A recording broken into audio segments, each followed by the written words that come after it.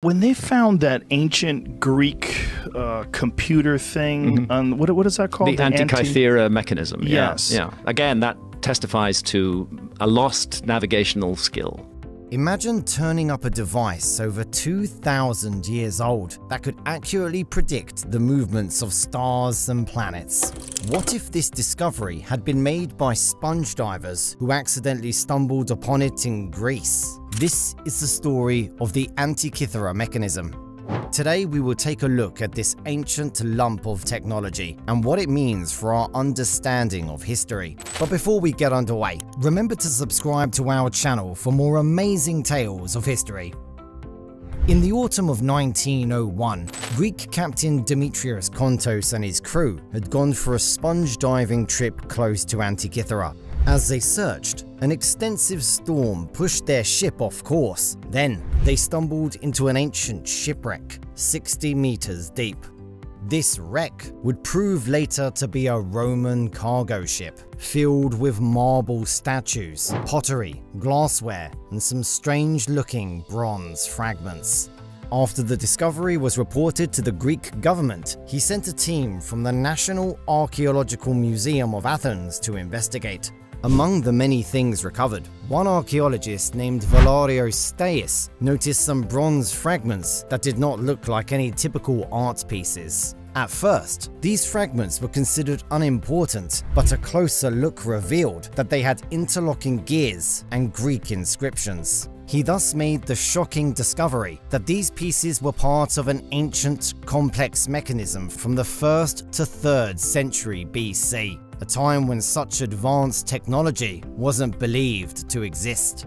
This device, known as the Antikythera Mechanism, was filled with great information regarding gears and dials that could predict astronomical events and charts the paths of stars and planets. The mechanism had an incredible degree of complexity compared with anything a human mind from that period could produce. Further investigation could have been faster because advanced technology wasn't available. It was in the 1970s that some progress was made when a British science historian, Derek J. de Sola Price, and a Greek nuclear physicist, Charalampos Karakalos, applied X-ray and gamma-ray imaging to the mechanism's 82 fragments. Only then, with computerized tomography and high-resolution scanning, did modern tools clarify how the device functioned. By 2005, a team from Cardiff University used these technologies to discover that the mechanism had 37 interlocking bronze gears, suitably designed to track the movements of the Sun, Moon, and probably the 5 known planets at the time. When the Antikythera Mechanism was first found, many scholars were doubtful. Some thought the fragments might have come from a later ship that passed through the area. However, careful studies confirmed that the mechanism came from the ancient shipwreck. This was a big discovery because it showed the earliest known use of metal gears, predating similar technology by over 1,000 years. For many years, the function of the mechanism was unknown. With the many attempts made, only 7 fragments were found, so there were far too many unanswered questions. In 1976, one of the most renowned marine explorers, Jacques Cousteau, who invented the aqualung, also headed a significant investigation. His dives revealed wine bottles and coins in the wreckage, establishing the ship's dating and where it came from. He deduced from his findings that the ship was probably a Roman merchant vessel carrying artworks from Turkey and Greece when it was driven to the bottom close to Antikythera by a storm. It wasn't until the 1950s that a better understanding of the Antikythera Mechanism's complexity came about, thanks to Derek de Sola Price, a science historian at Yale University. Working with Greek radiographer Charalampos Karakalos, Price used X-ray imaging to uncover the intricate network of gears inside these corroded fragments. Their research culminated in a 1974 publication called Gears from the Greeks, where Price proposed that the device was an ancient astronomical computer used to predict celestial events. It wasn't until 2005, when improved CT scanning technology, that details of the mechanism came into a clearer view. The team was headed by Mike Edmonds of Cardiff University. researchers found that the device had at least 37 interlocking gears, which could track the motions of the sun, moon, and planets, predict eclipses, and even model the moon's irregular orbit. With these new technologies, archaeologists finally realized the mechanism's purpose. Scans revealed 27 gears within the fragments, implying that the Antikythera mechanism was an intricate mechanical computer designed to calculate movements in the sky.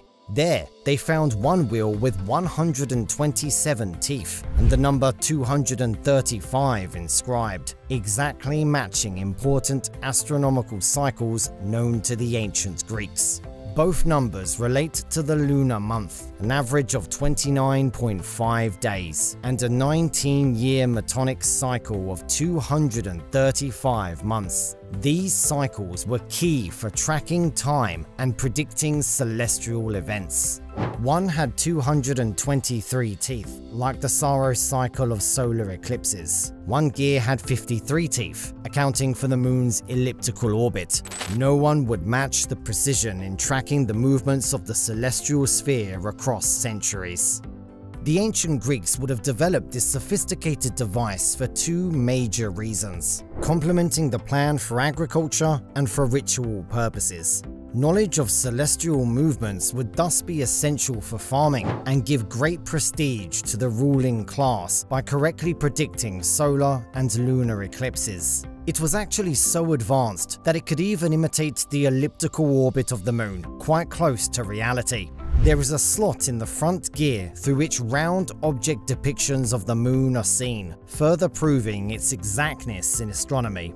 The origin of the Antikythera mechanism remains a subject of debate to date. The most popular theory links it to the Corinthians, evidenced by inscriptions correlating exactly with the ancient Corinthian calendar. Some even link the device to Archimedes of Syracuse, a famous mathematician and inventor. Archimedes was famous for his innovations in mathematics, physics, and engineering, with evidence from historical literature proving that he had designed similar mechanisms. According to Roman statesman Marcus Tullius Cicero in his De Republica, two such computing devices were taken by the Romans from Archimedes. This story, once held to be a myth, suddenly took a new faith with the discovery of the Antikythera mechanism, which may be one of those looted devices. The Antikythera mechanism forces us to reconsider what we thought about ancient technology. It's something that corresponds, regarding complexity, with the engineering in the 18th century AD and was constructed 2,000 years earlier. The device is now stored in the National Archaeological Museum in Athens, and copies are presented to audiences. In value, it far exceeds something like the Mona Lisa. This discovery changes our view of ancient civilizations and shows us that they had developed technological competence. The Antikythera mechanism epitomizes human ingenuity, giving us a reason to think anew on what we know about history and technology. So, the next time people think of ancient technology, let them remember the Antikythera mechanism, an engineering marvel from so long ago.